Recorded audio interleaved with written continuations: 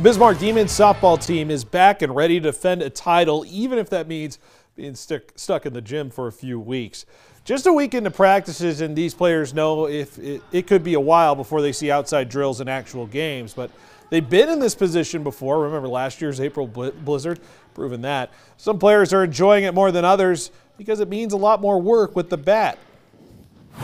It's tough being in the gym, but it's a lot of reps, and that's going to get us better.